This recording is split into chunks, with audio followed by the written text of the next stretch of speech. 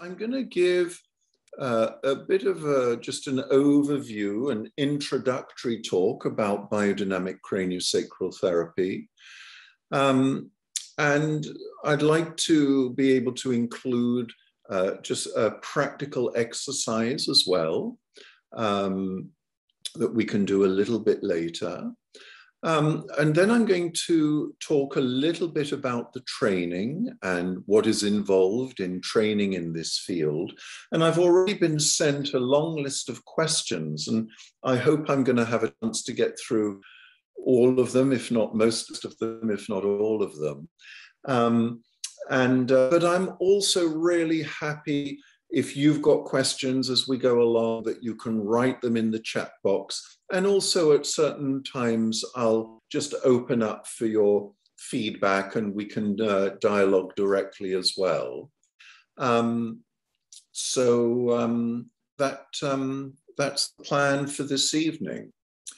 So we've got Esther is here online. Esther is our administrator, and she's going to monitor the chat box for questions and can just read those out if you don't want to come online directly. So I'm going to do some screen sharing now and start by talking to you a little bit about the history and development of craniosacral practice.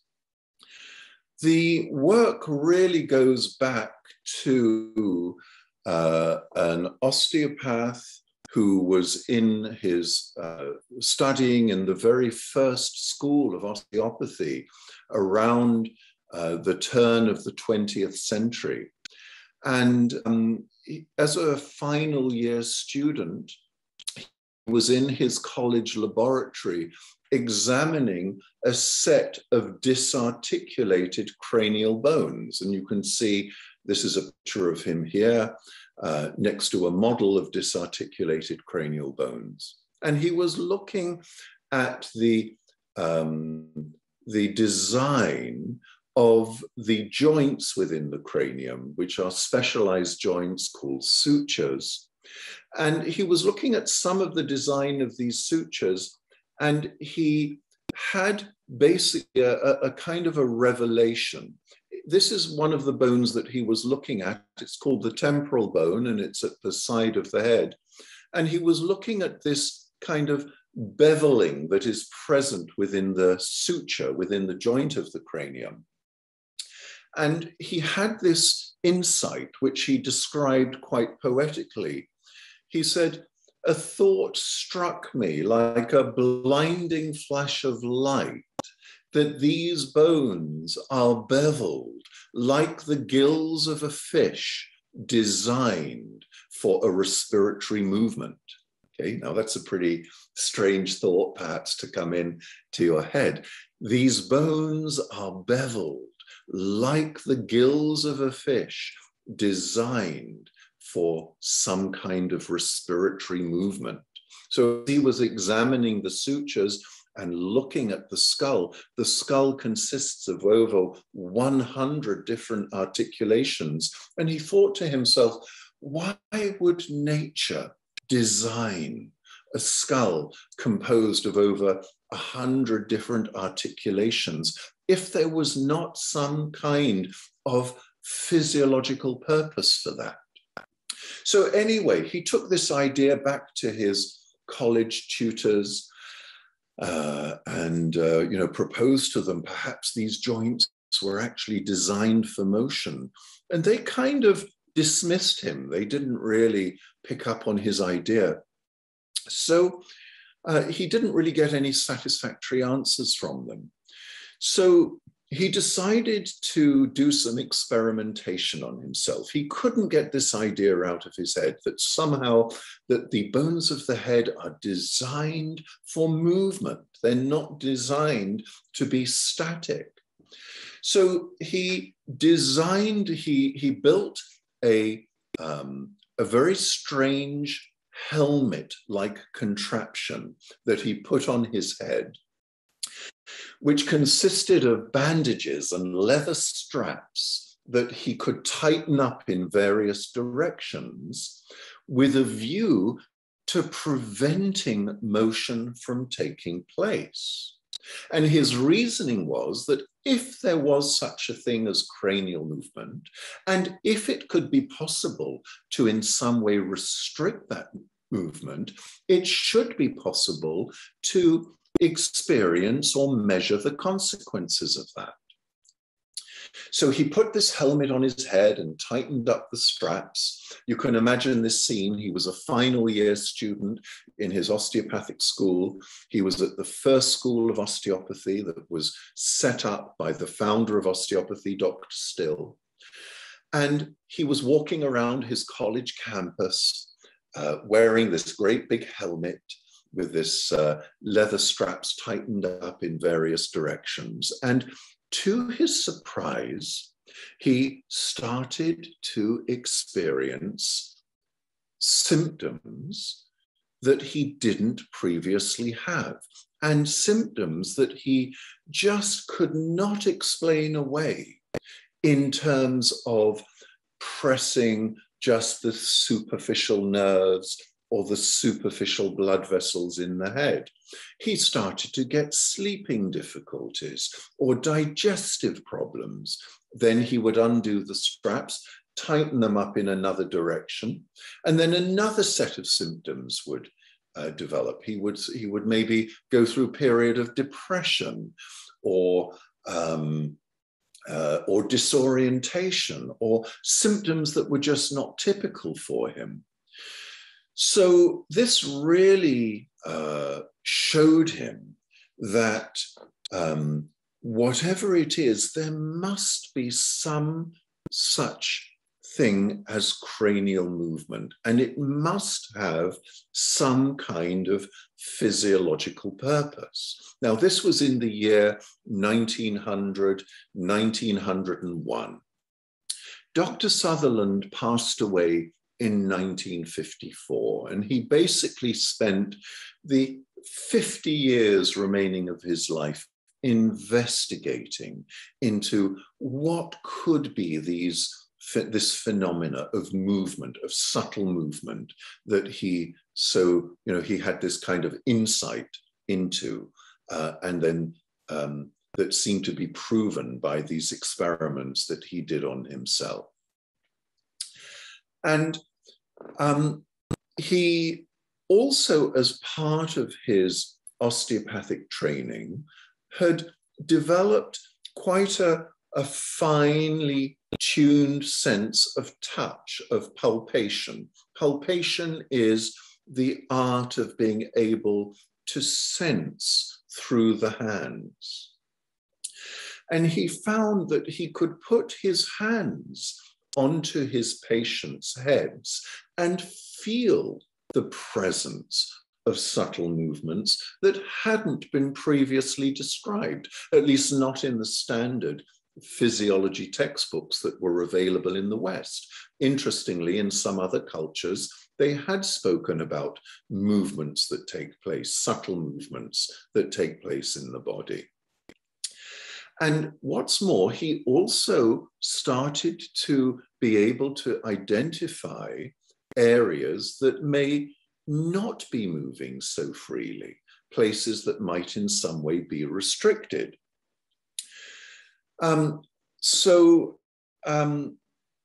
He then really made a further study of this. He put his hands on all of his patients for many, many years. And he also came to a conclusion quite early on that not only must there be such a thing as cranial movement, but also this movement is not isolated to the cranium. There is a system of, let's say, anatomical relationships at the core of the body that all function very closely together. The cranial bones is on the outside of the head, and he had discovered that there is such a thing as movement and motility at the cranial bones. But he also identified that the membranes that underlie the bones and that partition the different areas of the skull, those also express motion.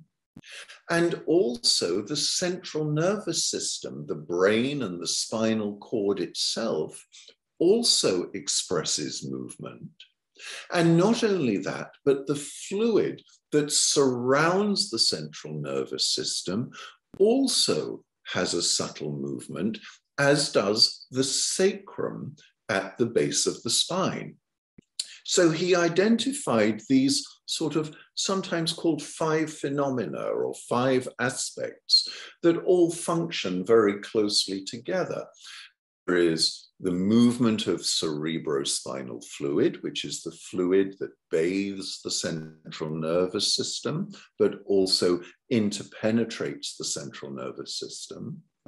There is the movement of the central nervous system itself, that is the brain and the spinal cord. There's also the movement of the membranes that partition the brain and also surround the spine, the spinal cord, as it goes down into the spinal canal and down to the base of the spine. There is the movement of cranial bones, and there is also the movement of the sacrum between the pelvic bones. And he called this system the craniosacral mechanism. So this is where the term craniosacral comes from, to denote this system of anatomical and physiological relationships at the core of the body. But he also identified at a very early stage that these subtle movements that he first identified within the cranial bones are actually a whole body phenomena. So they are not just restricted to these 5 phenomena at the core of the body. They involve the fascia, they involve all of the organs of the body, the muscles, all of the fluids of the body. So everything in the body is moving and expressing a subtle, breathing, rhythmic motion.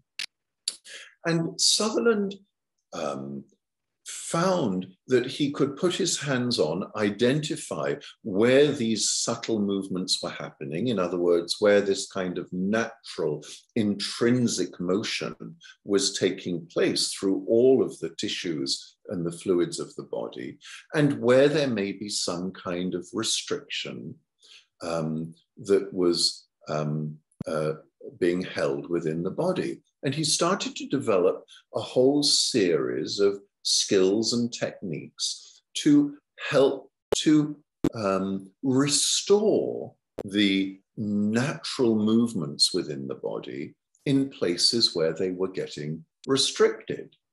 Now, in the early days, his techniques were quite directive. We call them biomechanical techniques. He would do subtle manipulations on the body, and he would adjust things and try to move things to get things going. But as I'll explain shortly, he actually refined his skills over the many, many years that he was investigating this work. And in the end, he basically was using skills which were very non-invasive, but skills that really cooperate with the body's natural restorative and healing capacities. So he started to treat patients and was getting fantastic results. He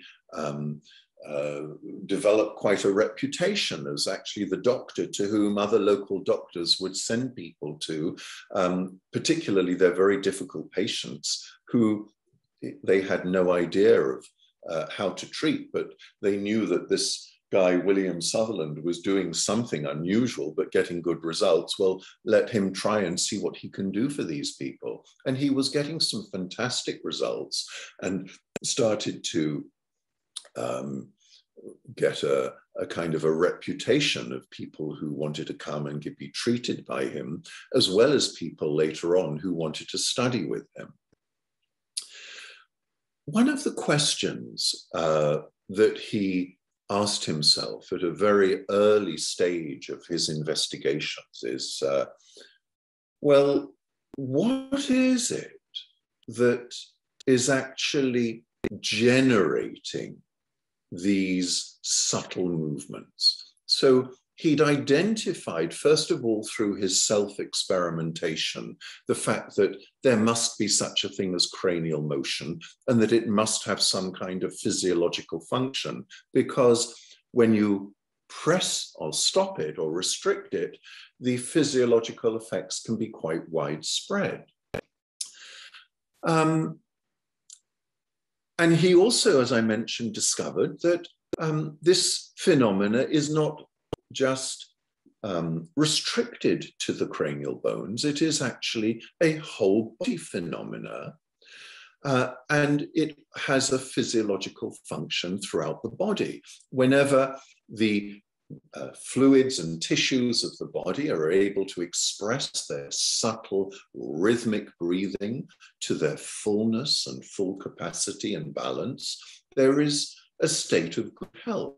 But where there can be some kind of holding or restriction or inertia present within the body, this seems to link to the presence of clinical symptoms, pathologies, and diseases. And when he was able to restore these normal movements, he found that his patients were getting better.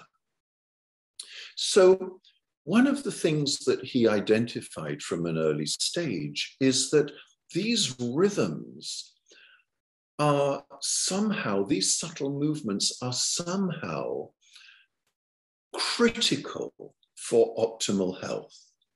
That if everything in the body is expressing its natural subtle motion, then everything can function well and we're in a good state of health. When we restore these subtle movements within the body, health comes back. Okay? So he realized that there must be some kind of organizing principle that is expressed in the body through its subtle rhythmic motions. So he asked himself this question, well, what is it that is producing these subtle movements? Now, this is something that is still being debated within our profession.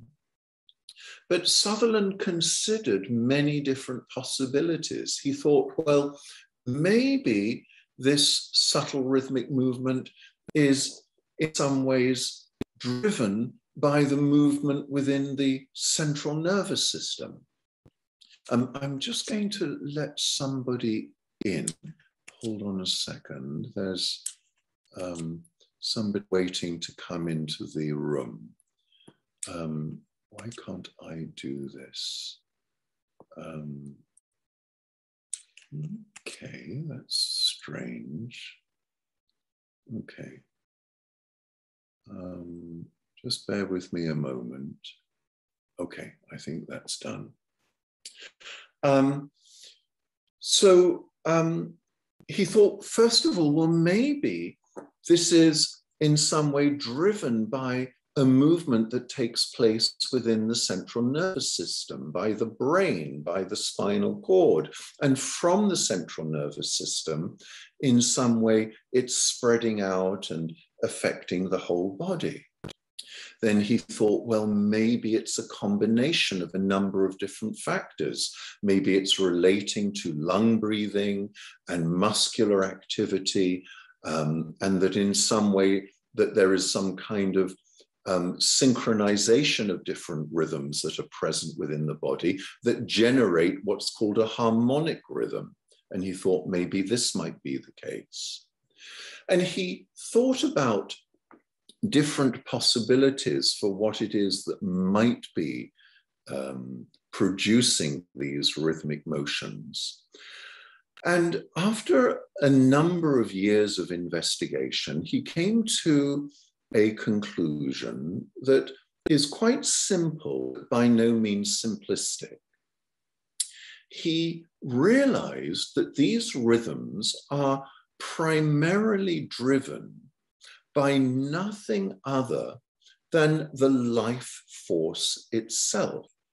Now, this is a phenomenon that is recognized in many traditional forms of medicine. We know, of course, in Chinese medicine, we talk about vital force or qi.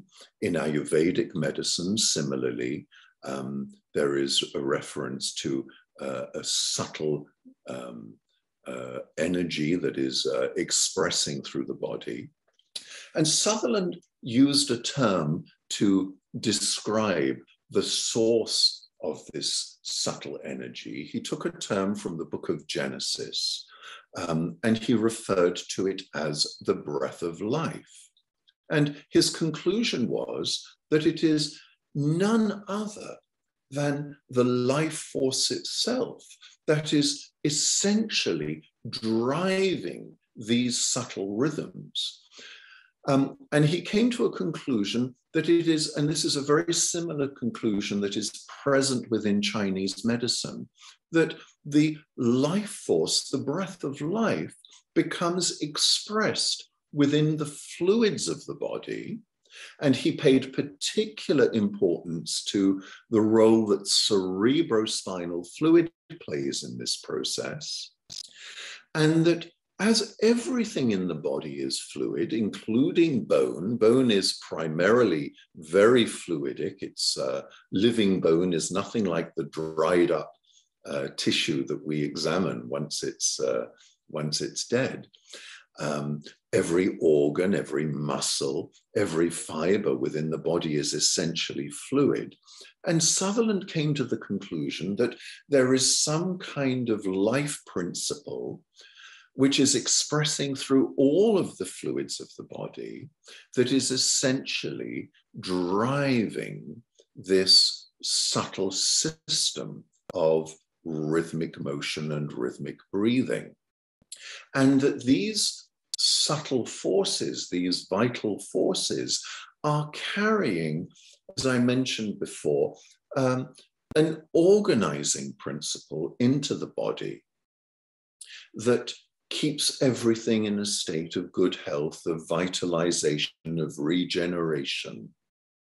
And when all of that is functioning well, the tissues of the body function well, the body-mind connection continuum functions well, everything is okay. But where there is some kind of restriction or inertia, those vital forces are no longer able to express, and disease and pathology is the result. In the early days of his investigations, he identified a particular rhythm that he referred to as the cranial rhythmic impulse. Now, this is a chart, it's from my book, and I'm just going to give a little bit of an overview of this chart and pick up on some of the main phenomena that Sutherland and others have identified. So, as I say, he started by identifying this rhythm that you can see at the bottom of the chart called the cranial rhythmic impulse that expresses around 8 to 12 cycles a minute. That means that each minute, in the rhythmic movement, there is like a breathing out and a breathing in, and that happens around 8 to 12 times a minute. So this is a great deal slower than lung breathing, which is normally around 18 or so cycles a minute. And of course, the heartbeat, cardiovascular pulse, another rhythm that is vital for life, that's much faster. That's normally around 60, 65, 70, 75 cycles a minute, depending on how active we've been or how activated we are. So he identified this much slower rhythm. But as he developed in his investigations, he realized that there is not only one subtle rhythm that's present within the body. There are a number of subtle rhythms that are present. And I want to just give a little bit of an overview and an introduction. He realized that there are actually deeper, slower rhythms that express through the body. Now, in explaining this, I'm going to perhaps start at the top of this chart at, you can see where it's written dynamic stillness. And I'm going to start by perhaps exploring with you what might be at the very core, at the very essence of ourselves. Now, I'm assuming, perhaps maybe not, maybe I shouldn't assume, but I'm assuming that many of you will have experienced craniosacral therapy. And many of you will have known that basically the practitioner will put his or her hands onto the patient and will often rest there fairly still for many minutes at a time. So, it may look from the outside that not very much is going on, but the practitioner may be tuning in to these subtle rhythms that are present within the body. And in this way, the work is very meditative. And very often what will happen is that both the patient and the practitioner in this process will start to settle, will start to let go, will start to let go even more, and to drop, both physiologically as well as psychologically, into an experience of deep stillness. Now, in craniosacral jargon, this is referred to as a dynamic stillness. Dynamic stillness refers to the fact that underneath all of our physiological functions, underneath all of our emotions, underneath all of our thoughts, underneath all of our doing, there is a state of stillness. There is a state of just being. Now, interestingly, this is something that has been identified in many spiritual traditions as well as many traditional forms of medicine. In the Buddhist tradition, this state at the nature of, at our own nature and at the nature of all phenomena is sometimes referred to as shunyata.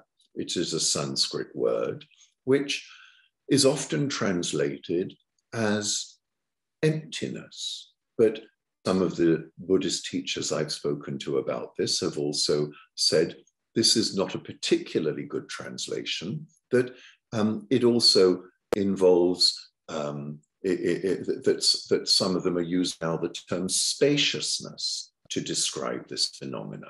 So at the very kind of core of ourselves, at the very basis of all our mental processes, our emotional processes, as well as our physiological processes, there is this essential ground of stillness and spaciousness. And this is something that is not unusual to reconnect with when we're practicing the very kind of meditative, settling, stilling processes that we sometimes practice in craniosacral work. As I say, it sometimes happens. We put our hands on somebody, there is a settling, the nervous system starts to drop, the autonomic start to drop, the sympathetic activation starts to drop. There is a deeper letting go and then a deeper letting go. And both patient and practitioner start to experience a profound stillness. Now, why I'm saying this is that when this phenomena happens, something changes. It seems when we reconnect to this deep stillness that is inside of us, or this deep spaciousness that is inside of us, the whole body physiology has an opportunity to start to reset and come back into normal function. So in our courses, in our trainings, this is not something that you can, what does it say? You can't direct this, you can't manipulate this. You can't sort of say to somebody with your hands on, okay, today we're going to go into a deep stillness, but you can create the safety, you can create the conditions, you can create the spaciousness where quite naturally that reconnection to deep stillness might occur. And when it does occur, something changes, something gets reset. The analogy that I use these days, it's a little bit like, to say I had some problems this morning, so this is very fresh with my emails, and I contacted the helpline and explained, okay, I've got some problem my emails, or you may have a problem with your modem. What is the first thing that they always tell you to do? You come on and we can talk about this. What's the first thing they always tell you to do? It's check your connections, isn't it? Check your modem. Go back to your drive. Yeah. Check your modem. And even before that, what's the first thing they tell you to do? Restart, maybe. Exactly. Check the power's on. Yeah. Exactly. Switch it off. Yeah. A few minutes, switch it back on, and that will resolve a lot of problems. Yeah. And it seems that our physiology works in the same way. If we're able to access this state of deep settling and stilling and deep letting go, things will start to reset. When we come out, we never come out in the same way that we went in. So this is one of, and I want to just emphasize, one of the therapeutic skills, the therapeutic approaches that is used in biodynamic craniosacral practice. It's one that acknowledges that at the core of ourselves, and perhaps at the core of everything, there's a deep stillness. And when we reconnect to that, we actually reconnect to our deep source. And perhaps for a lot of us, one of the kind of profound, I would say, illnesses of the modern age is that we lose connection to that inherent stillness or that inherent spaciousness. We're on the go the whole time. Our nervous systems are constantly checking things out, scanning the environment for danger, for safety, for whatever, for the next thing that's going to make us feel better or not. And we lose touch with reconnecting to what is at our source. And we do reconnect to what is our source, then things can start to come back into play. Okay, so this is one therapeutic principle that maybe some of you have experienced. Certainly, if you come on the trainings, I would say you will experience it. This is something we'll be doing some work with. Okay. So this also equates very much with some of the findings that are present within the field of quantum physics. In quantum physics, it is also acknowledged that at the core of everything, the basis of everything, there is spaciousness. The atom is now considered to be 99.99999% space. The electrons that go around in the atom make up a tiny percentage of the actual substance that's there. In quantum physics as well, there is something referred to as the 0-point field, which is considered to be at the basis of all phenomena.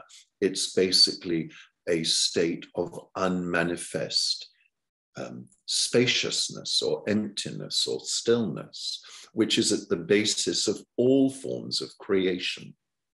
And what seems to be happening, and what I'm proposing, is that it's possible through the kind of hands-on contact that we can make with craniosacral work to reconnect to that and to use that as a therapeutic principle.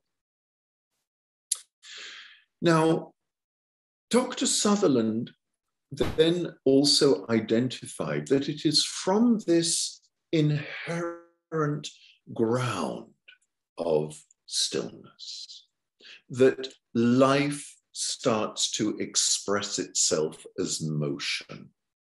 Okay? This is one of the fundamental principles of practice. Life is expressed as motion.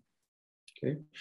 If we want to identify whether an organism is alive or dead, it's very simple. We have a look and we can see, is there movement? If there's movement, it's alive. If there's no movement, it's not, it's dead. But it's not just a question of black and white. Is it alive or is it dead? Maybe an organism is alive, but in some way, its movements have become compromised. And as a result of that compromised movement, the physiology is affected. The way we function becomes compromised. Now, the first kind of most subtle rhythm or most subtle stirring of life that Dr. Sutherland identified is a very slow rhythmic movement that has become known in our profession as the long tide. It was actually given this name by one of the students of Dr. Sutherland. His name was Dr. Becker. And the long tide has a very slow rhythmic motion. You can see on this chart, it takes about 100 seconds for each rhythmic cycle to complete. So for each breathing in and breathing out to take place, it's more than 1.5 minutes. So this is a very slow movement. The other feature of the long tide that Sutherland identified is that this is not just something that is breathing within our bodies. He realized that this is actually something that takes place all around us. It's a sense of the natural world around us that breathes in and breathes out. So when we experience the long tide, we often experience it as a very wide field of function. Okay. Now, this has been discussed, it's been identified by biologists, by various people working in different fields, different phenomena. One Austrian biologist was named as Victor Schauberger, identified this. He went out into the forest and he started to experience the sense of the natural world around him breathing. He called this original motion.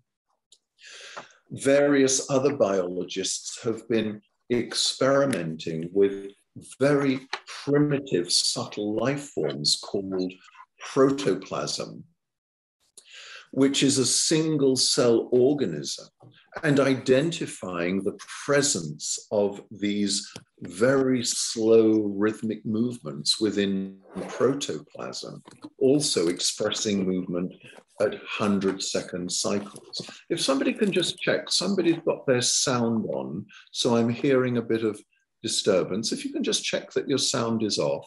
I don't know if that's, yeah, I think it's gone now, thank you.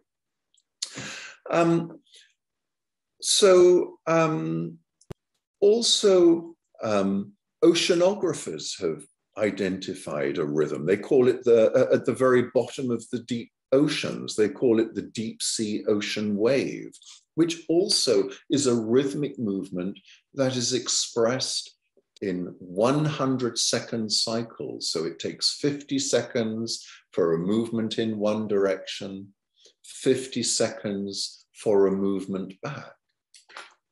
So these kinds of rhythms have been spoken about, identified, and measured in other fields of practice.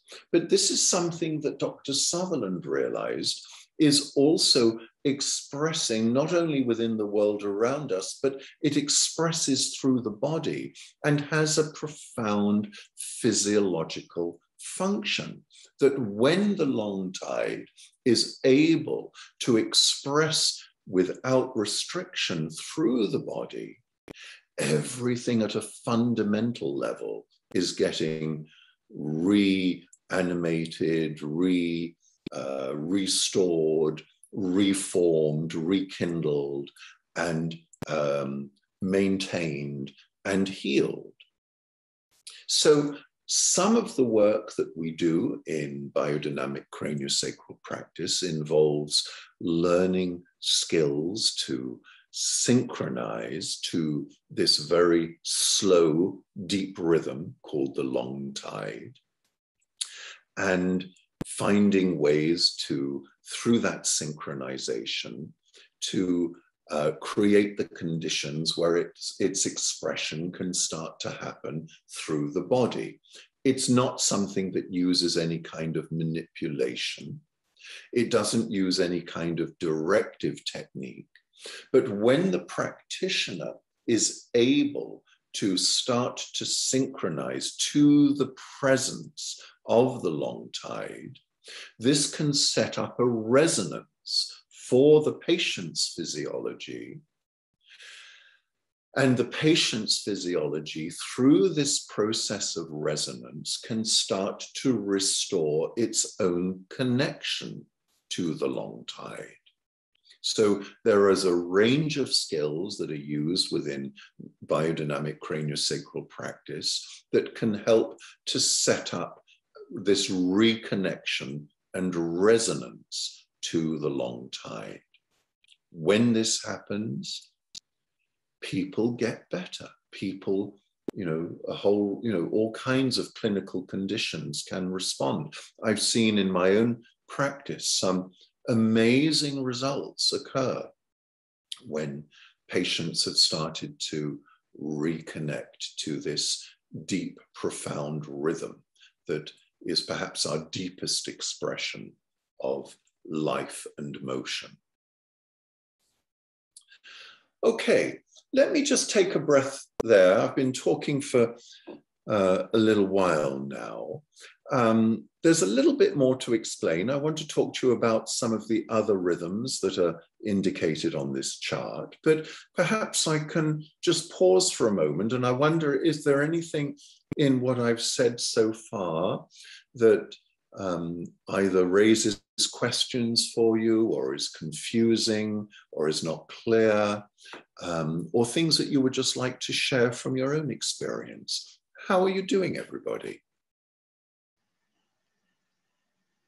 So either write in the chat box or do come online. Feel free to dialogue with me.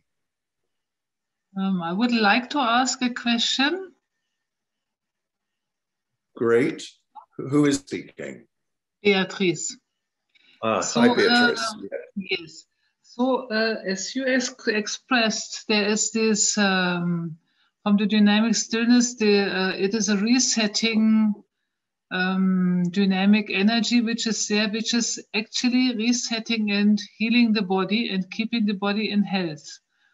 So my question is, if this resetting energy, why doesn't always heal the body? Means what happens that it sometimes doesn't heal the body?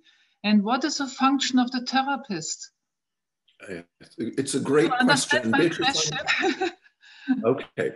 So it's a great question. I'm going to start to answer the question now, but a little bit later, I think in the evening, I might just answer a little bit more of the question. Okay. Yeah, but I think the simple answer is we become disconnected from our own nature. Okay. And that may be through stress, it may be through trauma, but we become fragmented in our function. We lose we never lose our wholeness. Wholeness cannot be lost. We are always whole, but we lose our experience of that wholeness. We lose our connection to it. And as a result of that, maybe we never deeply rest. Maybe we never deeply let go. Maybe we never deeply reconnect to the source of ourselves, which can also be the source of our healing and our restoration. Okay. Okay. Now, there can be many, many factors behind that. There may be physical trauma. There may be emotional trauma. There may be toxicity. There may be a whole range of different factors that might disconnect us from our source. And of course, we live in a culture as well. I would say we're not taught how to reconnect with that which is at our essence. Mm-hmm. And so, they don't teach that in schools. And there are generational patterns that I think that get handed down that also keep us in a state of disconnection and fragmentation. Mm-hmm. Okay. Now, that's a short answer. The second part of your question was, well, why do we need a therapist? Well, the therapist can act as a kind of resource and bridge to that reconnection. That's all. Through the skillful, hands-on presence and intentions and gentle facilitations that the therapist can offer through his or her hands, that can make the difference between reconnecting to this kind of deeper source of ourselves and not. Okay. Now, this is a profound question. Actually, on the trainings, we'll be looking at this question in a great deal more depth. But I'm going to just say, and Rosa, I've seen your hand. I will come to you in a minute. There is another factor here. Why do we need a therapist? Okay, I think very often when we, if you experience this, but when we're in our own patterns, it's very difficult sometimes to find a way out of it. But then if somebody else just kind of offers us, you know, and let's say a different kind of connection or presence, this may make all the difference. Okay, now there's a principle here, which it's quite a subtle principle, but I'll try to share it with you. Basically, healing happens in relationship. Now, if we can find a relationship to ourselves, we can heal. If we can find a relationship to our health, we can heal. Actually, I think it's true that every kind of disease condition is something that happens also in relationship.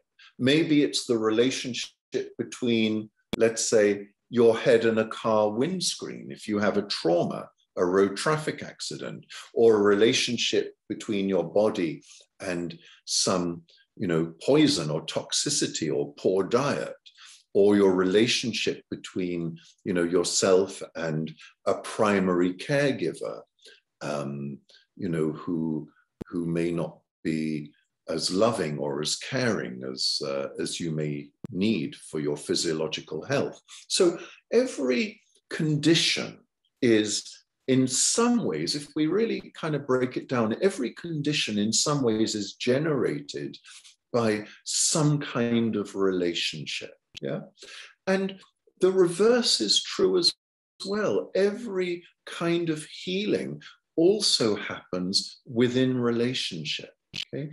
And the practitioner's skill to be able to gently facilitate the restoration of these subtle movements. Dr. Sutherland referred to them as primary respiratory motion. Yeah. And maybe I'll explain that term a little later if I have some time. But the practitioner's skill to be able to synchronize to these rhythms, to be able to sense, to palpate the rhythms, and to gently encourage the expression of these rhythms where it's needed, this can make the difference. Okay. Great, thanks. Rosa, how are you doing? Do you want to turn off your mic, turn on your microphone? Yes, hello, hi. Great. It's actually exactly on what you were talking about now. The ability of the therapist to synchronize with this rhythm, it reminds me the importance of being heard. What you said about the relationship, that it's necessary.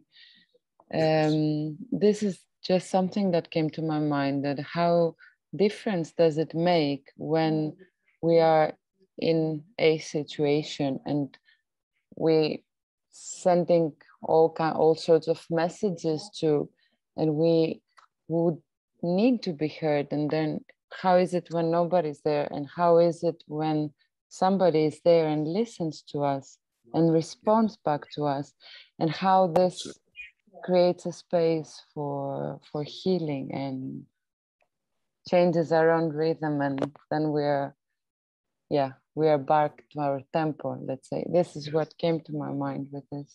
You're absolutely right, Rosa. And this is another very, very key therapeutic principle, just that, there's a whole range of skills that we use in craniosacral work. But, one of the skills, as you correctly say, just the simple presence of another person who is available, who is listening, who is neutral, who's not judging. This can make a huge difference to us to be able to resolve many of the patterns that we have.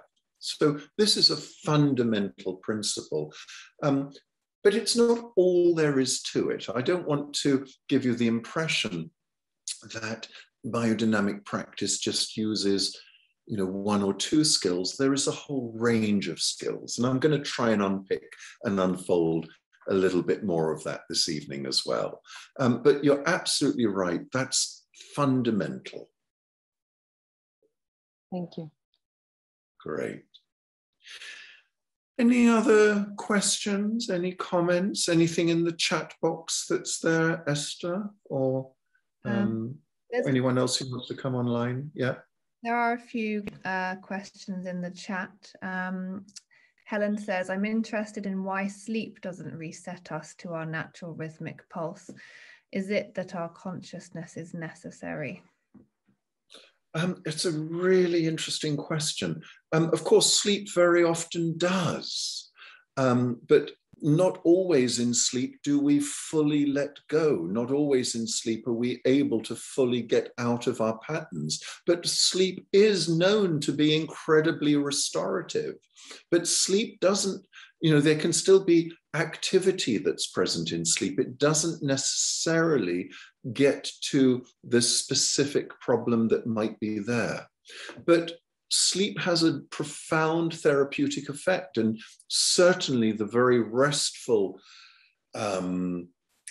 experiences that people have on a craniosacral therapy table, and when the nervous system starts to down-regulate and come into a state of just more ease, is a state of greater ease and relaxation. This also can make a big difference between us being able to process and let go of some of the things that we carry. Sleep will do that, but it doesn't always do that. Sometimes we need to be very specific. Sometimes, for example, if I'm holding some kind of stress or strain, let's say in my heart or in my lung, it may require the practitioner to place her hands or his hands on that area to be able to work with the patterns quite specifically that are present in that area, in order to create the conditions for whatever it is that's being held there to resolve. Sometimes the general condition of sleep is not enough to do that.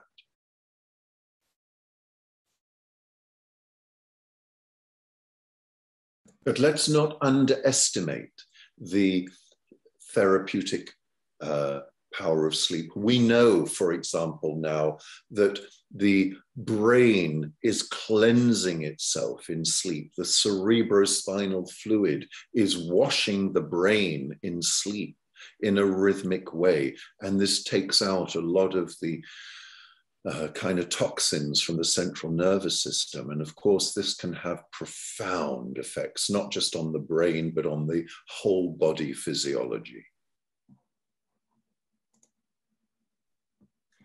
Thanks. That's really interesting. I think I was wondering about the in receipt of craniosacral therapy, being conscious.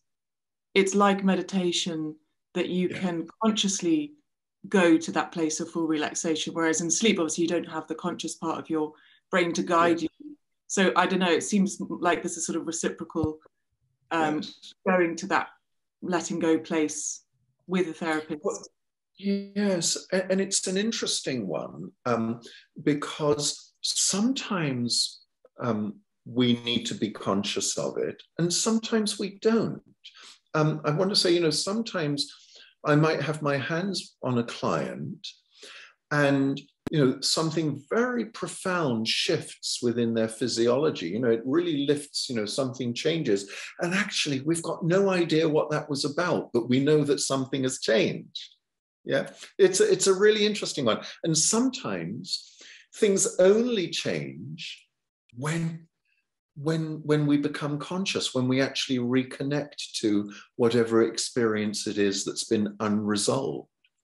So it's a very, very interesting one.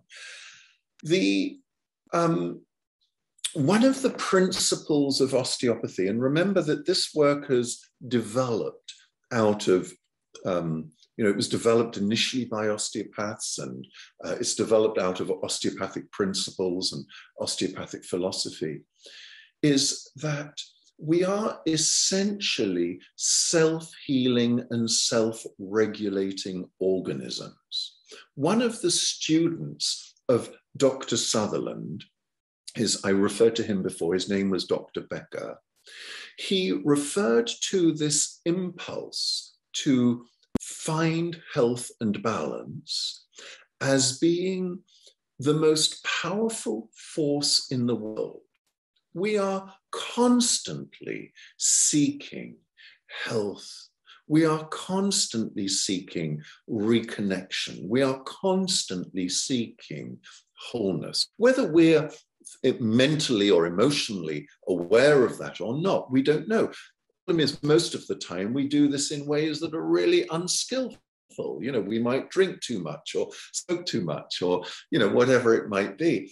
But we're constantly looking for,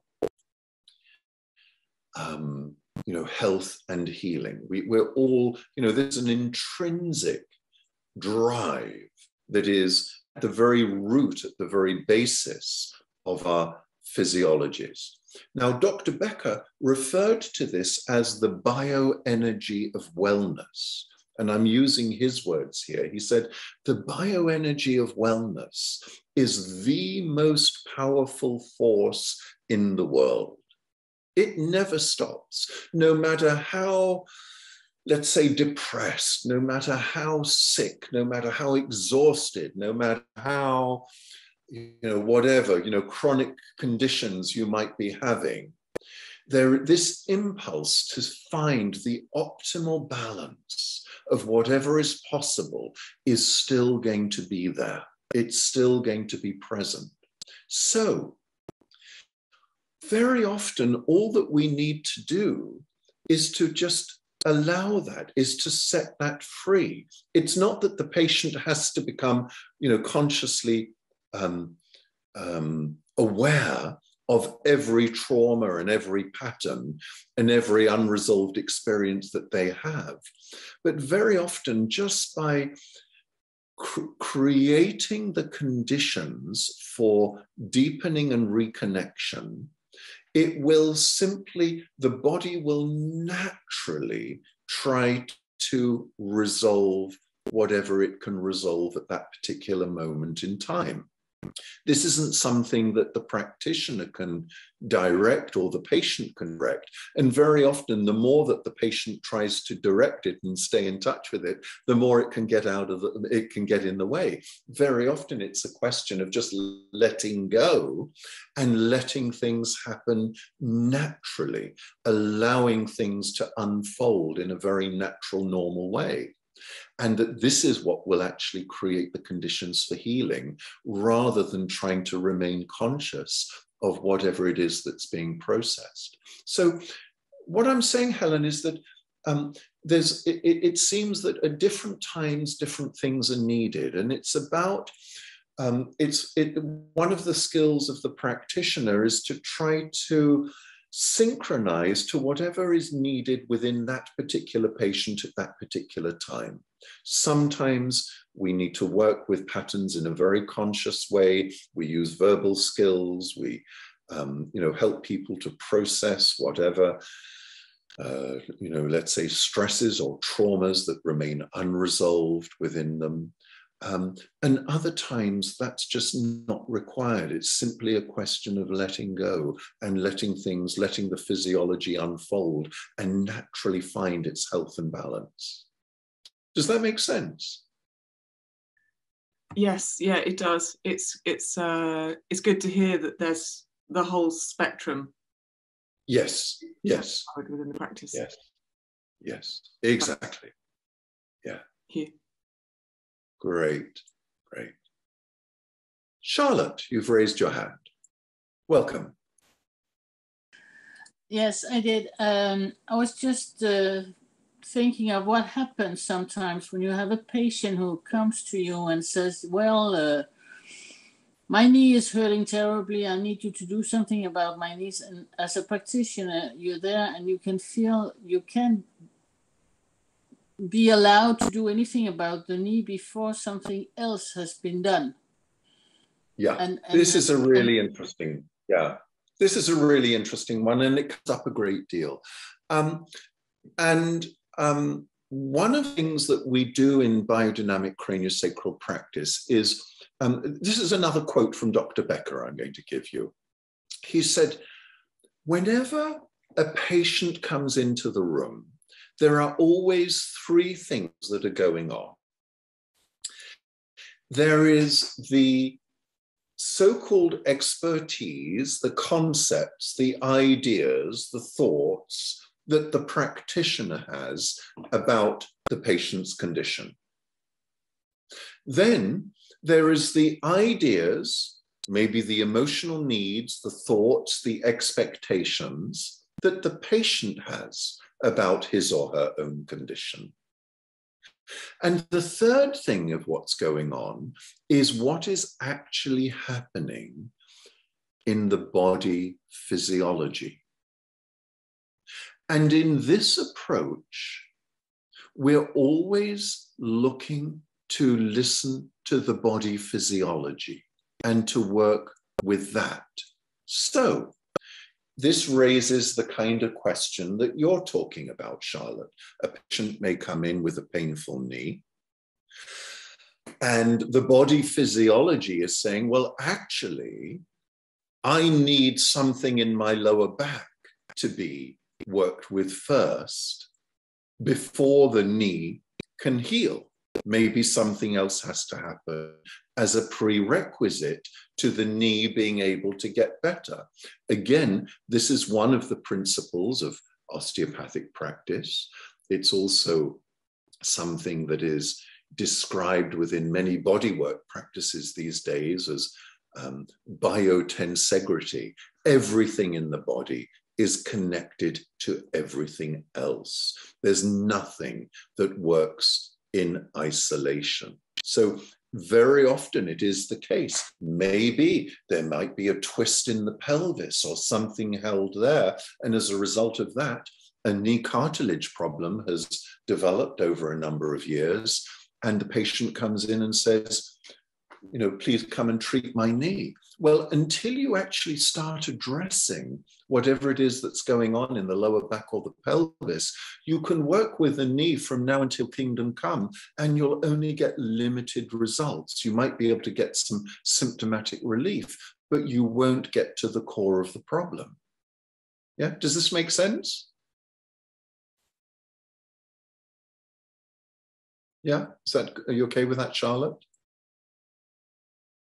Your sound is off, so I'm not sure what you're saying. Yes, no, but I totally agree. That's what's happening when you have patients. So, but yep. It's just surprising sometimes to feel how much the body is screaming out to you. This is what I need, yes.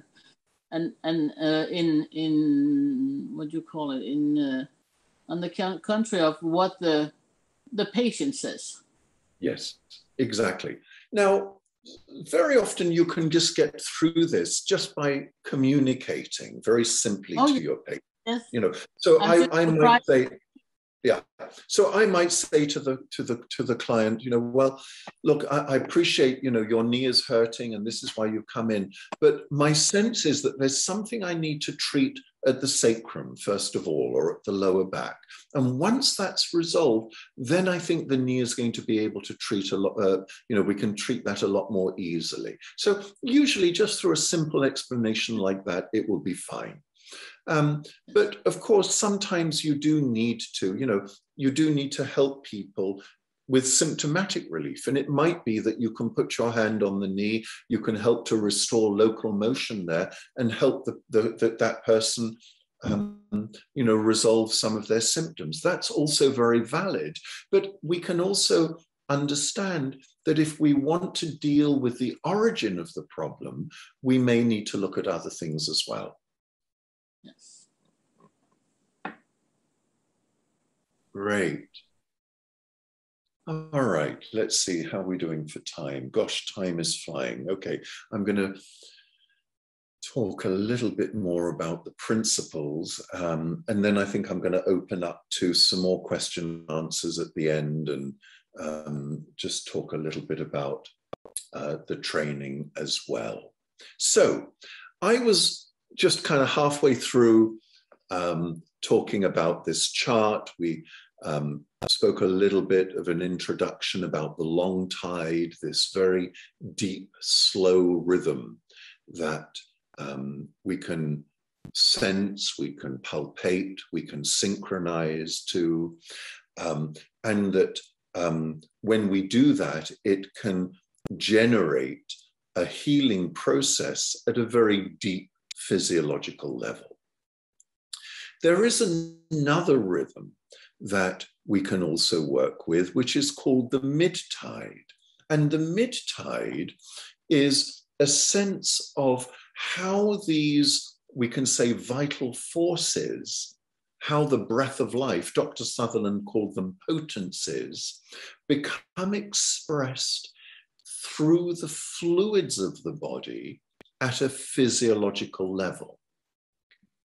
So when, we could say, Sutherland's view of the breath of life is that it is a universal principle. He talked about the outside presence of primary respiration, the sea, the ocean of primary respiration all around us that is breathing us. So there is a kind of a universal life force that he described, but also we are individuals. We are individual organisms. We're being fed by these, let's say, universal forces, but we are expressing these universal forces as individuated organisms. And that expression of these vital forces or potencies at an individual physiological level is what is thought to generate this other rhythm, which is called the mid-tide. The mid-tide is basically an expression of rhythmic movement that happens as a result of the potencies within the fluid of the body. Dr. Sutherland called it the fluid within the fluid. So fluid is everywhere within the body. Fluid is the carrier of the life principle within the body. As this life principle becomes expressed within the fluid, it generates another rhythmic movement, which is around 2.5 cycles a minute. And this is an area where also in craniosacral biodynamics, we do a lot of work. So this is a great place. Very often on our training courses, we'll start our sessions with an orientation to the mid-tide, and then we'll see where do we go from there. The mid-tide is basically the sense of inner breathing that takes place within every cell, within every tissue, within every structure of the body. And if everything is breathing okay, then everything is functioning well. Those vital forces are able to express through our physiologies. And at the level of the mid-tide, there is also a range of skills. Some of them are relatively active. Some of them involve the practitioner making, let's say, subtle invitations through his or her hands to help these to help get the conditions in which these rhythms can become restored. And other skills are much more passive and involve simply synchronizing to the rhythmic movements. And through that synchronization, a therapeutic process can start to progress. So one of the skills for the practitioner is to know when just to sit back and to allow things to happen, and when maybe some kind of gentle support or encouragement may be needed through his or her hands. Now, I mentioned earlier on that in the early days, Dr. Sutherland used to use quite directive techniques. He used to, lift cranial bones and decompress them and things like this. As he developed his skills, he realized more and more that the less invasive he was, the deeper the results he could be, the more subtle he could be with his hands-on gentle facilitation and invitation of changes within the tissues, the more effective he can be. And this is also one of the hallmarks of a biodynamic approach. It really has its roots in the work of Dr. Sutherland's later work, which is very non-directive, non-invasive, but it may include very subtle encouragements or invitations through the practitioner's hands. So, okay, now let me move on. So, this is an image of sometimes what is described in biodynamic practice of the three bodies. I, a few minutes ago, was describing these three rhythms. The cranial rhythmic impulse, the mid-tide, and also the long tide. In this image, we basically see a depiction of different fields of function. The physical body is a field of function, and this is very much the domain of the cranial rhythmic impulse. If the practitioner's attention is really just focused on what is happening under the skin, then there's much more of a likelihood that the practitioner will start to feel and sense and be able to work with the cranial rhythmic impulse. The fluid body includes the field of media around the physical body. It's the sense of the fact that we don't just end at the skin. There is a field of function that extends beyond the body. It includes the body, but not limited to the body. And this is the domain of the mid-tide. So when the practitioner is able to synchronize his or her attention to the whole field, it's what Dr. Becker referred to as the biosphere of the patient, this whole field, the physical body and the space immediately around the body. This is when the practitioner can then start to palpate and synchronize to the function of the mid-tide and to work with any problems or restrictions or fragmentations that might be happening at that level of function. And then here we can see the tidal body is this much wider field of function. It's actually a vast field of function, as I mentioned earlier, that extends all the way around us into the natural world. It's not really a personal rhythm. It's more of a rhythm of the natural world around us, but which moves through us and vitalizes us at an essential level. So in this practice, we also work with what we call the three bodies: the physical body, the fluid body, and the tidal body. Each one of those bodies expresses primary respiratory motion at a different level of function. And where we need to work may be will be dictated by whatever it is that the patient is ready to work with or needs to work with at that particular moment in time. Dana, you have a hand raised. Would you like to come on?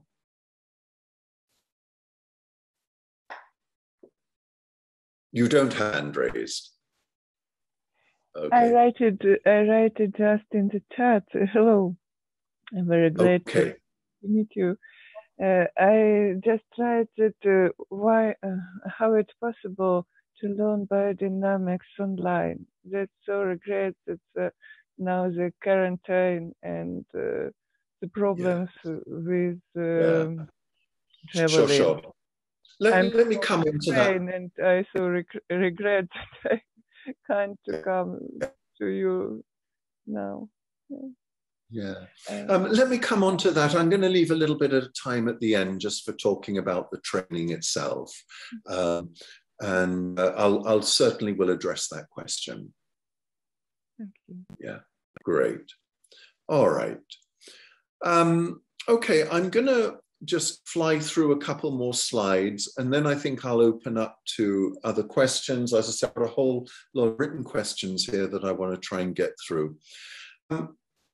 So, as I mentioned earlier, we can become patterned by experiences that are unresolved. You know, we may become shaped by the experiences that we have in life. And this starts right from the beginning of life. Actually, even a single cell. And there was a time that you and we were all single cells right at the start of life. Even a single cell is responsive to the environment. Yeah.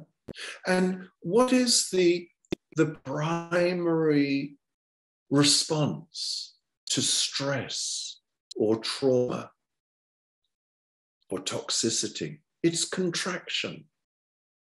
You see this at a cellular level, even before a brain, even before a central nervous system was formed.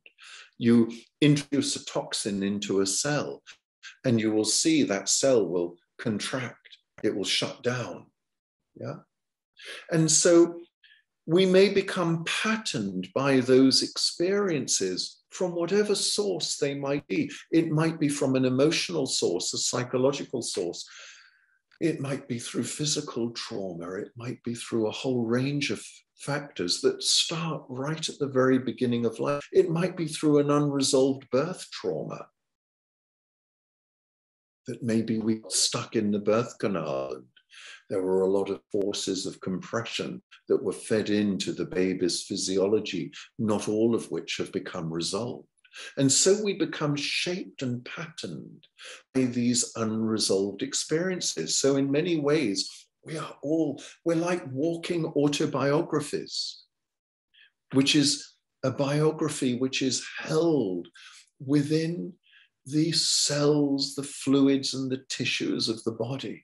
And when we put our hands on each other, we start to listen for that kind of function, for how things are working and where things may need treating. Okay.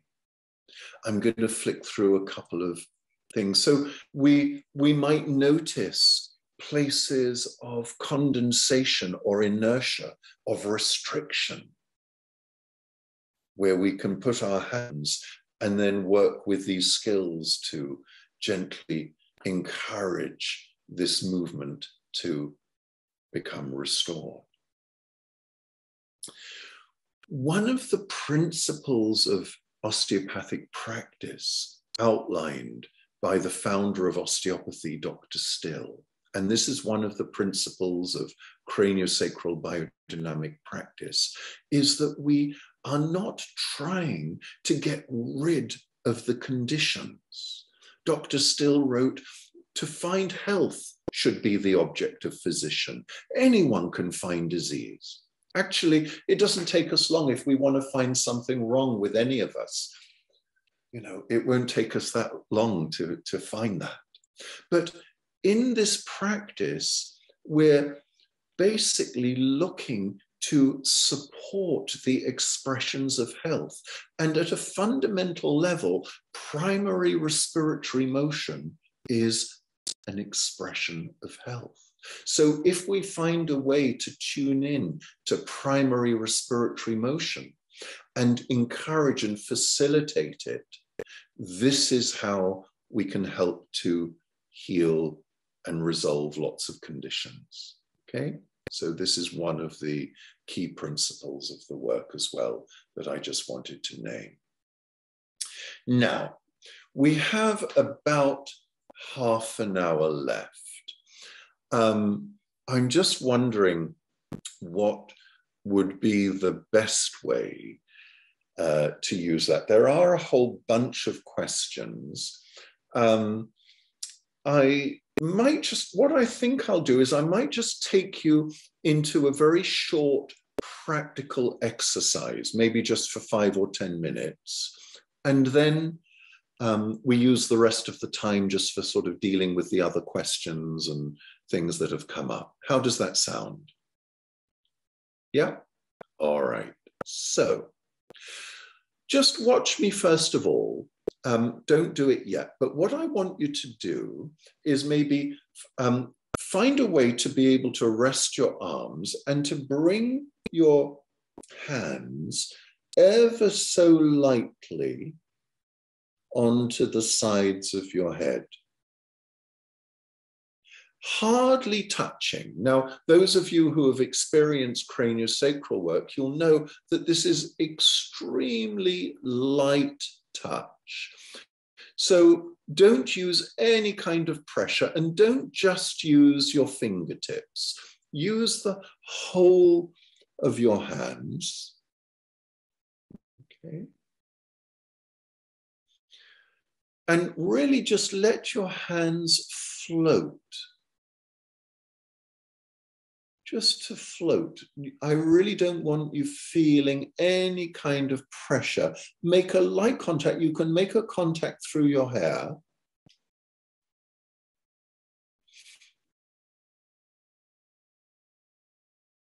And just let your hands float and take a few minutes just for listening.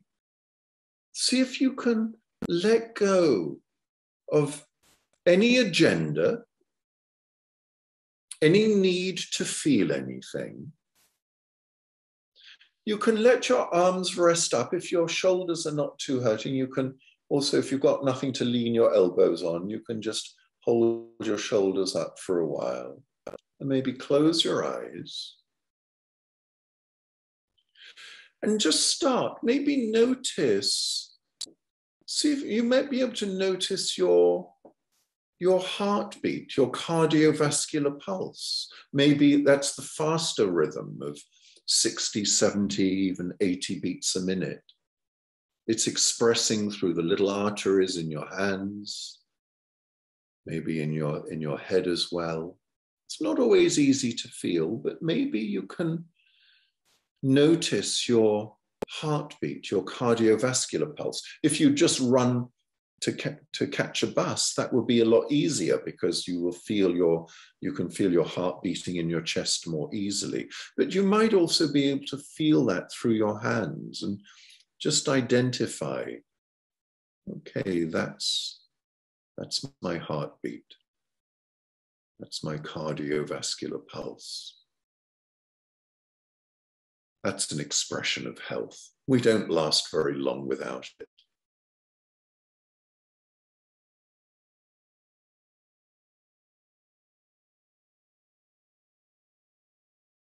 As I say, it's not always easy to feel, but see if it comes to you just by resting and by listening and by sensing.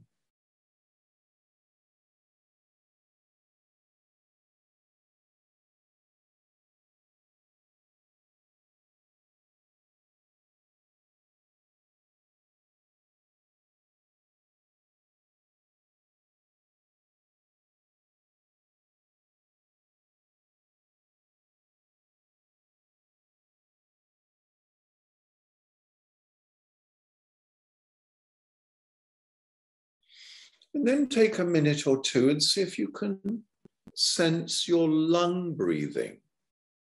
Actually, you might even be able to feel that through your hands, because the accessory muscles of lung respiration can also come into the base of the skull. You might be able to feel your lung breathing even through your hands as it gently moves your hands. And that one is an easier one to feel because you can follow your lung breath. You can listen to your lung breath. So as you take a breath in, as you take a breath out, just notice, do you feel any effects of that with your hands on your head? And just identify that. Oh, okay, yeah, that's my lung breathing. That's also a rhythm, essential for health. We don't last long without our lung breathing.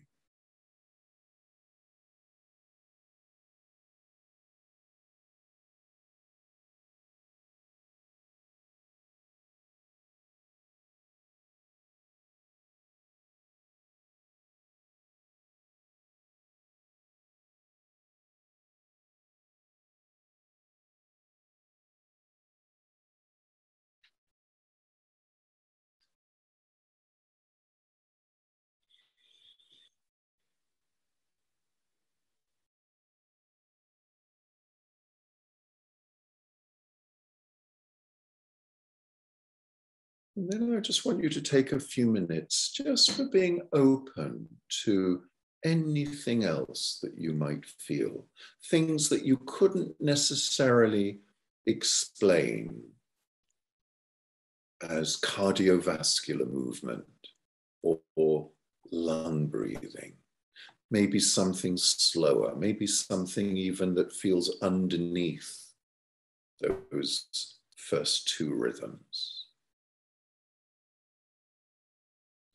Maybe you feel, for example, a common experience, maybe you feel one side of your head feels a little more open and movable. The other side feels a bit denser or tighter.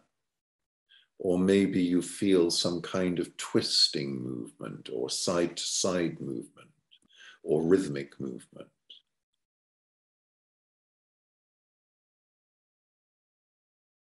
And just see if you can really make sure you can get as comfortable as you can.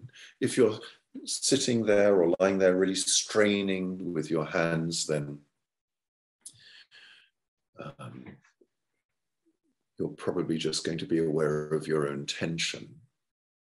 So just really check your sense of ease. Keep your hands ever so light. And just notice, is there anything else that I feel? Any other kind of movement? Any other kind of quality?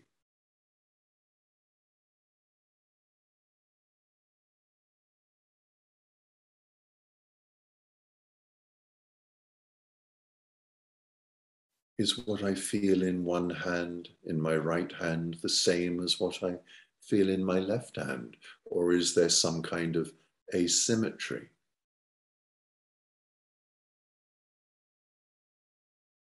You just take a couple more minutes just to be with that.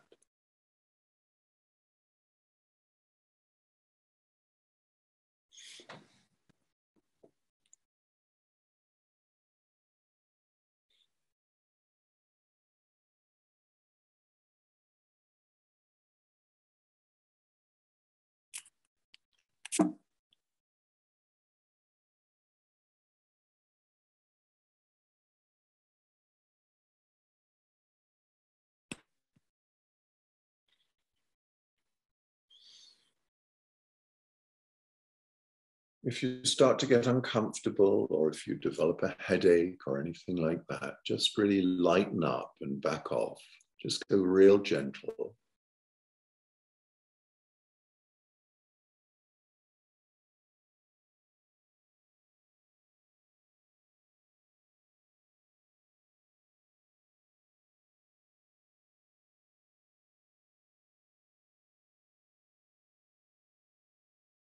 And this is just about listening. We're not trying to fix anything. We're not trying to do anything.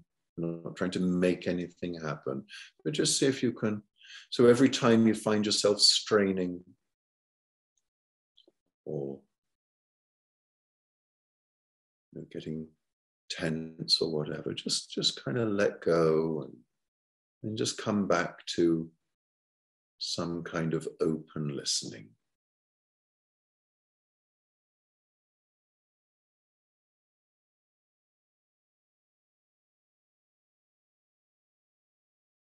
And allow things to come to you. In a way, you're just letting information come to you. We're not looking for it, just letting it come to you.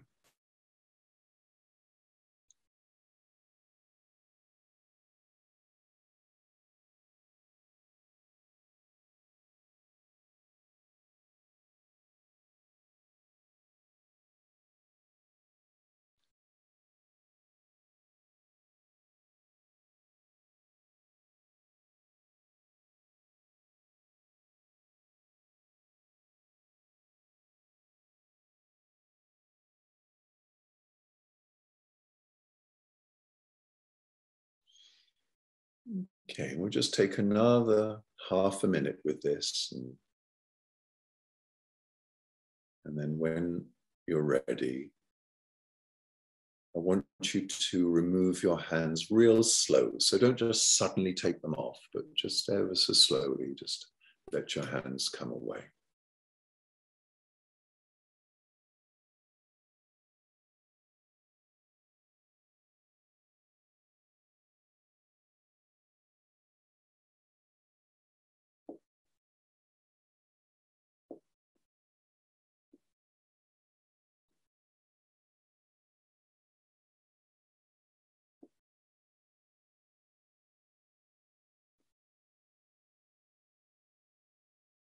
Great. Okay, so when you're ready, let's just maybe hear a little bit of reflection, a little feedback around how some of you are doing. Either come online or write in the chat box.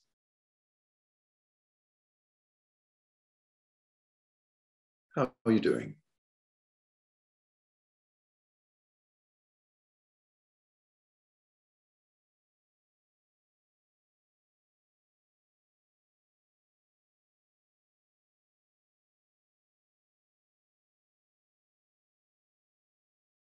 Did any of you notice any kind of difference between your left and right hands, for example?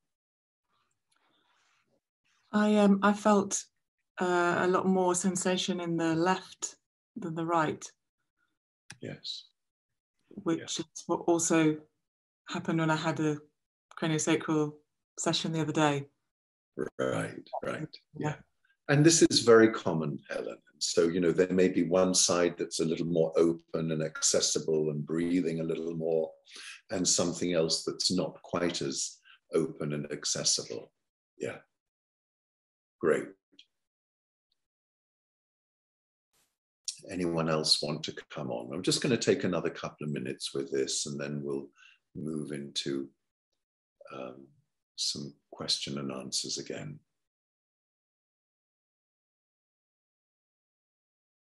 Anyone else want to share? Yes, I will share. Yeah, please come on. Yes, it's Rachel. I felt there was it was more spacious, as you explained, space, feeling spaciousness on the right side. Mm-hmm. So I could feel. I was aware of when, because I'd felt that previously, then I was aware that then it evened out more. Right. I feel that shift. Yeah, so that was very interesting to feel that. Yeah. So isn't that interesting, Rachel? So just by noticing it and being with it, after a few minutes, it started to change. Yes, just that from that. Beautiful. Yes. Yeah. Yeah. And this is what I was saying, you know, sometimes things will happen like that. You know, there's nothing that the practitioner has to do. so to speak, for a change to take place. But sometimes the practitioner does need to be able to become a little bit more engaged or active with the process. It's very interesting, the sense of being present to that and witnessing that. Yes.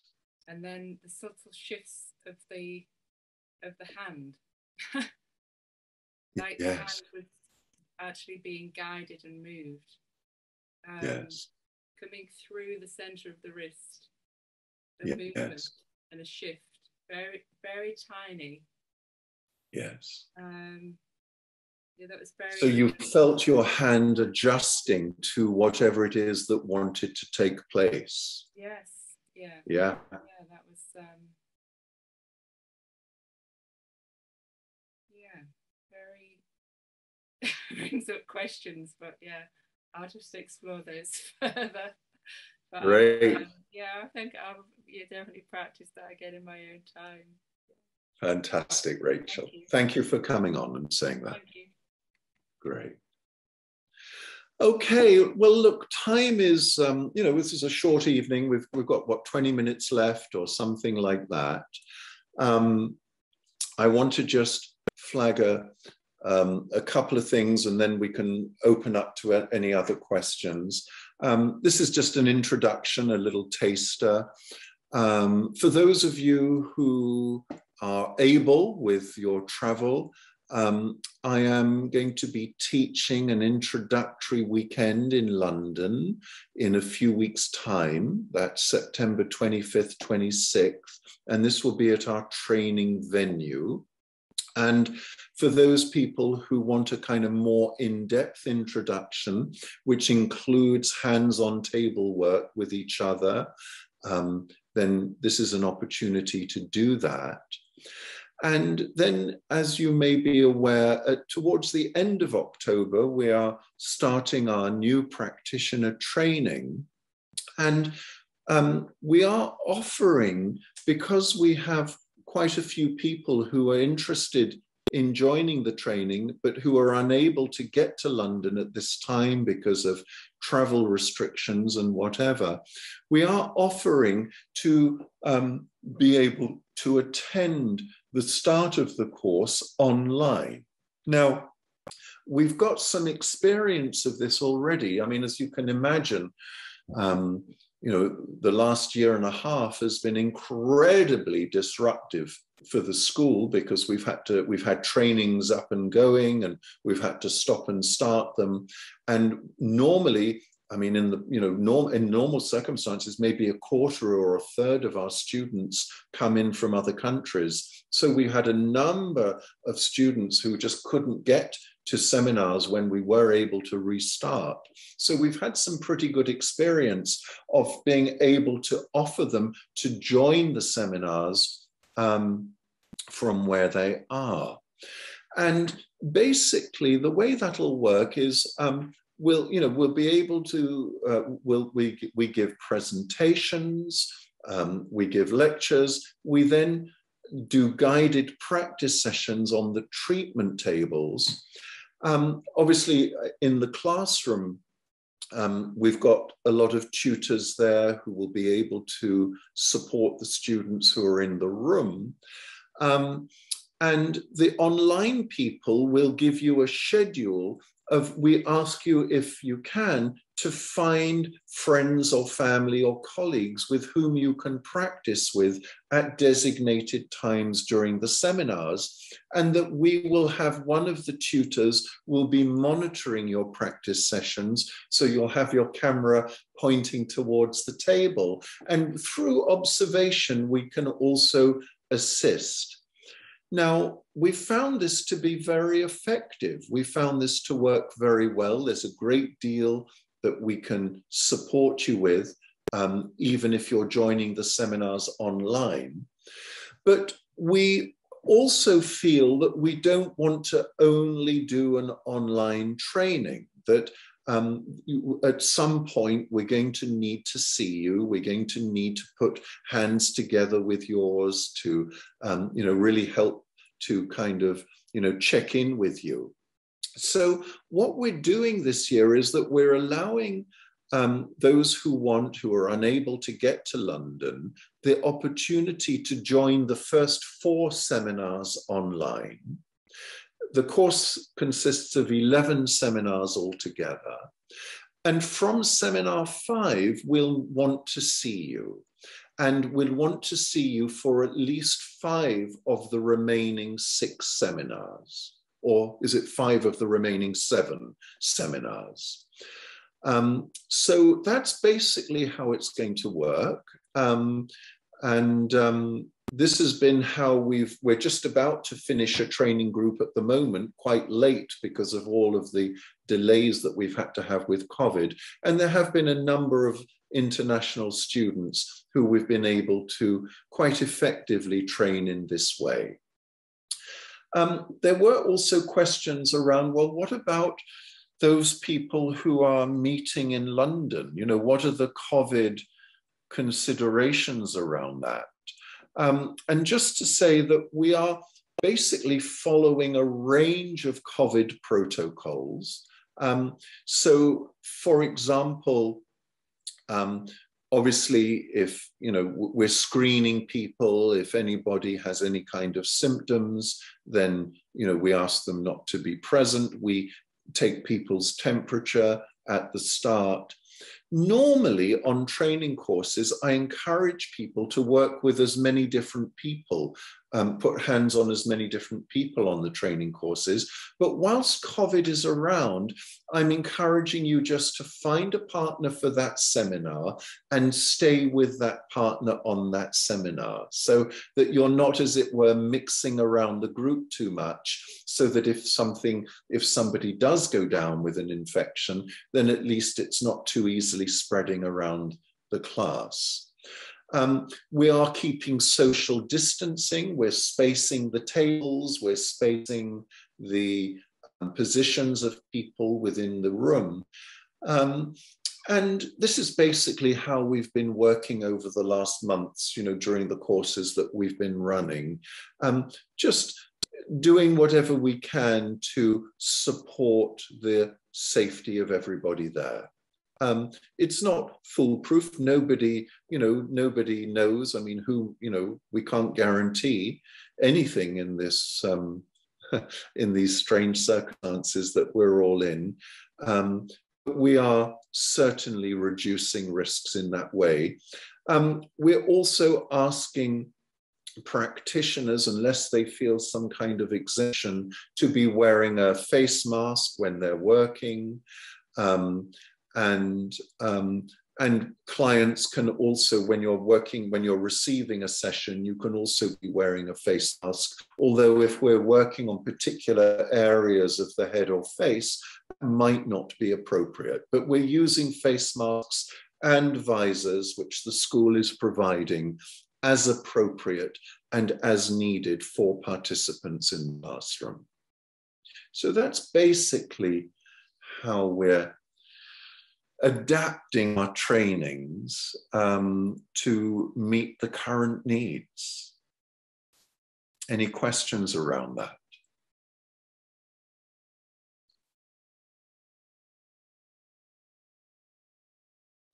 Okay, so I'm going to just also flick on the practitioner training. It has 48 days of classroom attendance. There's 11 seminars that run approximately every 2 months. Each seminar is 4 to 5 days in length. We teach a broad range of skills. There's a lot of supervision in class. We keep a tutor to student ratio of 1 tutor for 4 students at all times on the training. So there's always tutors who can assist, who are available, experienced practitioners to come and work with you. The tutors themselves will be wearing masks or visors as they're working. And I think that these protocols are likely to be in you know, it's likely to be in, you know, operative for, let's say, at least another 6 months or so. So, you know, we'll be taking all precautions that we can on that basis. We do also, it's not a requirement that people are vaccinated in order to come on the course. We don't want to make that a clear requirement, but we do encourage students to take lateral flow tests, antigen tests on the day before each seminar, and also the day after each seminar and during if needed. And we do have some of those tests also on site if that's needed during the classroom time. There's home study between the seminars. I won't take too long to just maybe to go into too much detail, but we ask you to practice the skills that you're learning in the seminars between the different seminars. We ask you to find volunteer clients at home, or different students can meet up in between the seminars if there are people who are living in your area. And we ask you to give feedbacks about some of those home practice sessions, so that that's one way that you stay in communication with us about how you're getting on and how you're applying the skills. We also have a teaching clinic that we ask students to attend during the second year of the training. And this is a really unique facility. It runs in London, very close to the training school. And you're given a lot of one-to-one supervision at the teaching clinic. We have different requirements for attending the teaching clinic according to prior clinical experience. And that's something that's always discussed at interview, so you know exactly what you would be involved with if you do come onto the training. We have highly experienced teachers. We've got some leading teachers in the program coming in, starting in October. I've been teaching for 35 years. One of my colleagues, Fatima, has been teaching for 20 years. Another one of my colleagues, Jim File, is going to be teaching. He's been teaching for about 40 years. He's one of the, really been learning from some of the founders of this work as well. We have lots of creative and interactive ways of being able to present the material. Tutors are available between the seminars. I've already mentioned that people can attend the start of the course online. And really the intention of the training is to create a really good, comprehensive foundation for professional practice. And that's basically what we're doing. So yeah, so I think that's basically it. I'm going to just run through some of the questions that were written. Somebody said, what is the average class size? Normally, we would go to the late 20s. This year, we would probably stay at a maximum of 24 in order to maintain social distancing. Okay, we would aim for around 20, but we would go to a maximum of 24. How is the clinical experience, hands-on experience, assessed and measured? Well, as I mentioned, for those people who are in class, the tutors will come around, we'll put our hands together with yours through observation and also through working directly with you when you're on the tables, is when we get to know how you're doing, we get to support and help you to make any kind of corrections or adjustments. When those people are online, that'll be done through your video camera, through observation, and also through dialogue, through engaging you in feedback and dialogue as you're working and after you're working. How are students' personal health issues that may arise during practice managed? E.g., safe space, confidentiality, impact of energy healing on an individual and around one study. there's a great deal of attention that we play to this. First of all, confidentiality is sacrosanct. Safety on the courses is sacrosanct. Obviously, we do a lot of work. Students are doing a lot of practice sessions on the seminars, and it does happen that things come up. If there is some deep-seated, let's say, birth trauma, it may come up during a training seminar. There are very highly skilled and experienced tutors who can assist and help people to rebalance and to process things when they're in the training course. But we also ask you, everyone on the training, whether you're joining online or whether you're joining in person, to have a craniosacral practitioner who you can go to if you do get into trouble. It might be that something comes up for somebody in a training course, and there might be tutors who can help you to work with that and to process it. But as we all know, some of our deep-seated patterns may need work over a period of time. So we do ask you to receive a minimum of 10 treatments from a qualified practitioner during the 2-year training, but also that you can go to see somebody should you get into any difficulty on the training and need any kind of ongoing work. So there's a lot of support that's given both in class, but we also encourage you to have resources and support out of the classroom. Okay. What type of written work is required, e.g. essays, exam format? Well, the major written work is around feedback around your practice sessions. There are a few reflective questions. There's no big essays that we ask you to do, and there's no big thesis. We actually dropped that years ago. We find that it's much more relevant and important that it's the practice that's important rather than just writing up academic theories. So we ask you to give feedback around your practice sessions. We ask you to do what we call a case history project during the 2nd year of the course. There's reading to do. There's a bit of anatomy study to do. So we ask you to look at particular parts of anatomy that we're working with on the training. There is both a practical assessment and a written exam towards the end of the course.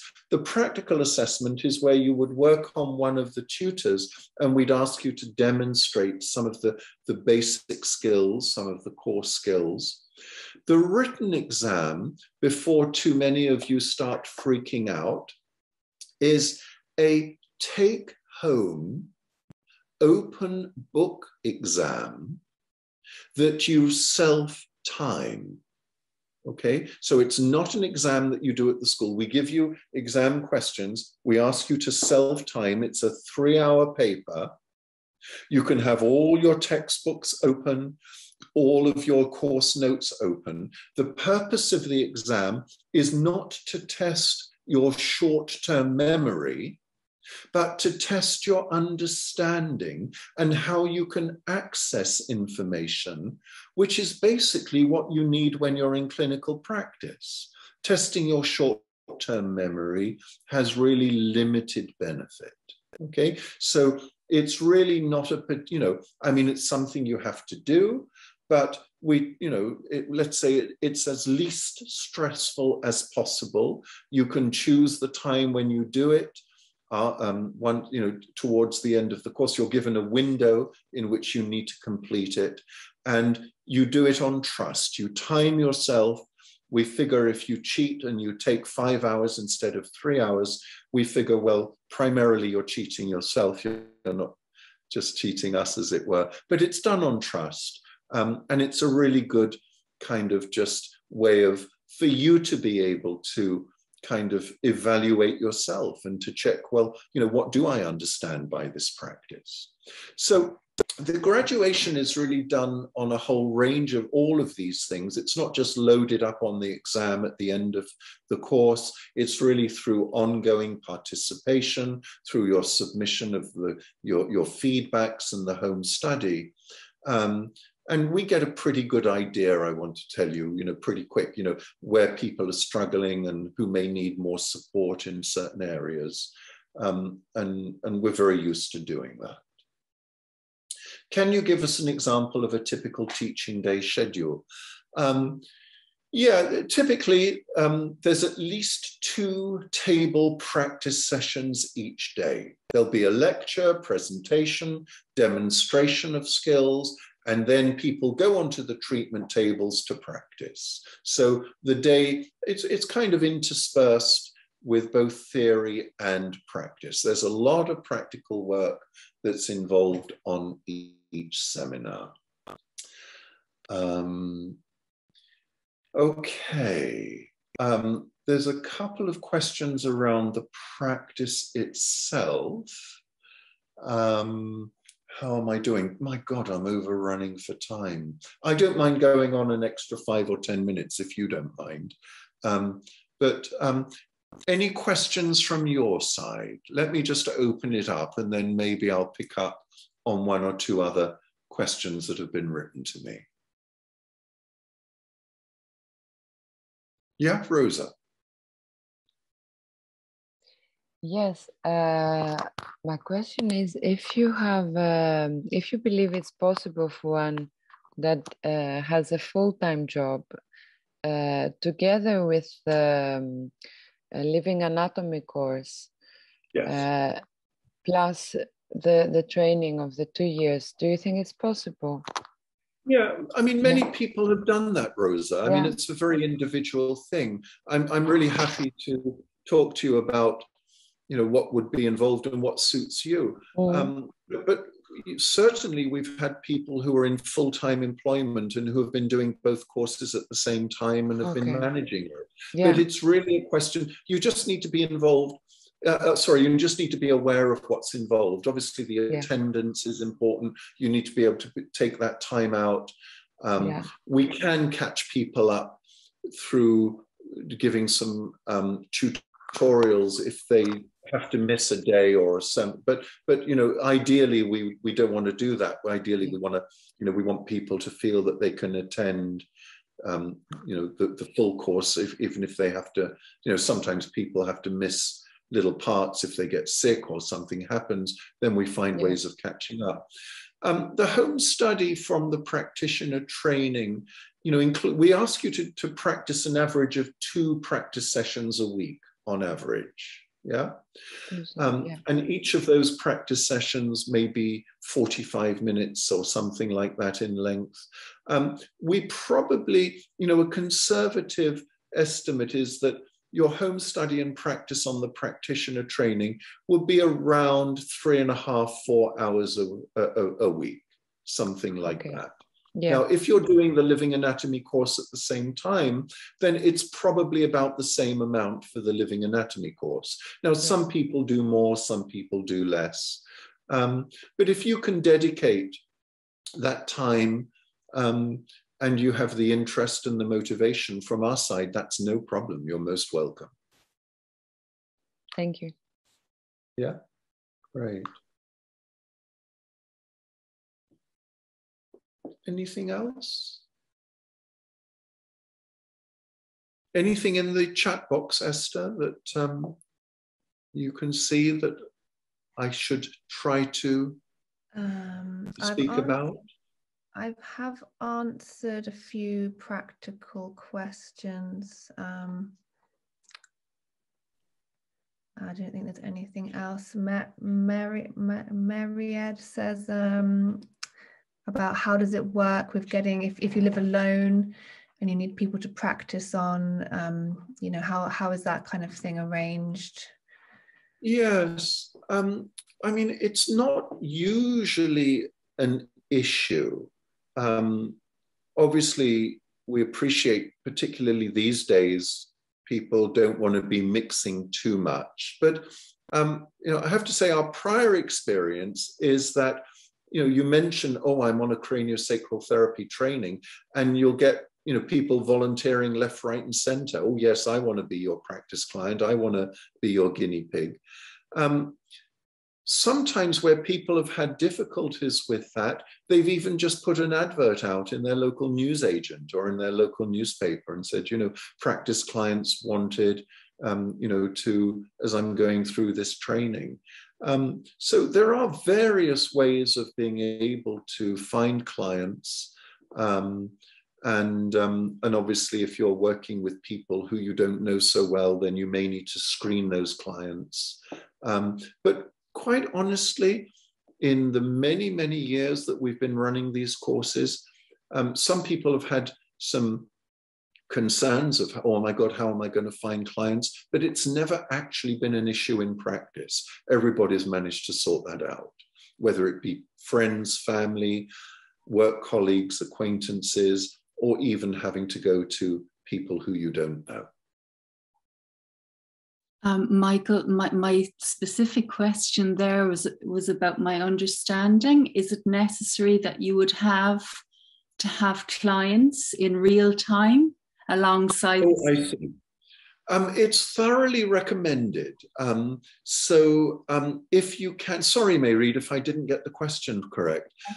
It's thoroughly recommended because then you can do practices in real time along with the rest of the students live with the tutors. We also understand, and we've had through our Zoom experiences over the last year or so, that not every student who's attending on Zoom can manage that for all of the sessions. But I would certainly ask you to do what you can on that. Okay, thank you. Yeah. Great. Anything else, Esther? No, nothing else at the moment. Okay, great. I mean, there are some other questions. I'm going to touch on them if I can, just even in one-word answers. What is the role of fascia in CST? Well, we work with fascia a great deal. As I mentioned, craniosacral therapy is such a bad name. It was named after this system of tissues and fluids at the core of the body. I mean, that Dr. Sutherland identified, but it really is a whole body, whole person approach. It really works with very much with the fascia, with the viscera, with the organs, with the bones of the arms, of the legs as well. Everything. So, and we actually have a whole seminar that is pretty well dedicated to working with fascia. It's an important element, and we learn how to tune into the movements within the fascia and learn skills to work with the fascia. How does the autonomic nervous system respond to craniosacral work? Well, it responds in a number of different ways. I've referred a little bit to that during the talk already. That there can be, as soon as we start to come in relationship with each other, as soon as we start to touch, the autonomic nervous system can be affected. The autonomic nervous system is deeply affected also by the function of the fascia. We now know that the fascia, for example, contains such a huge amount of sensory nerve endings that feed back into the autonomics. We also work with particular autonomic nerves. We work with the organs, the viscera, and the autonomic nerve connections between the viscera.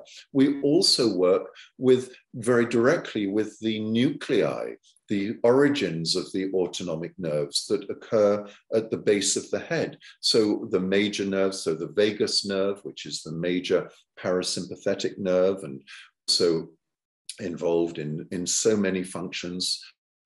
We do a lot of work with the vagus, but also the other autonomic nerves that also have their origins at the brainstem.